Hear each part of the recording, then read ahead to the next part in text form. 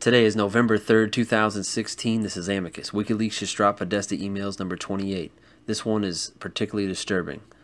This is about Ambassador Chris Stevens in Benghazi. This email clearly states as follows: Mrs. Clinton was informed several times in 2011 about the deteriorating security situation in Benghazi and the dangers that diplomatic staff on the ground were facing. Emails show. It then goes on to say, Chris Stevens, then a special representative to the transitional government, considered aborting a mission in Benghazi in April 2011 because of the danger, but State Department officials warned that an abrupt departure would send a signal. Now, the reason that this is a pretty striking email is because just internally they're just talking about how Chris Stevens, he didn't even want to be there. And he even told her, hey, I want to, I'm considering aborting the mission in Benghazi because of the danger. And the State Department was just like, hey, here's the thing.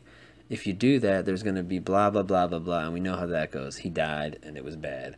And I'm not going to... There's another email out there, and I'll read it to you guys now. But basically, in a nutshell, it says that, Mrs. Clinton, Hillary Clinton, was responsible for the security there. And she was also responsible for the oversight there.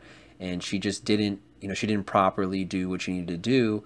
And that is a legitimate concern that people have about him dying. So I will bring you a little bit more. There's some Sidney Blumenthal emails I'm going to get to. There's a few other emails. It's a huge dump today. So thank you for watching. Thanks for sticking with the channel, and I'll talk to you guys soon.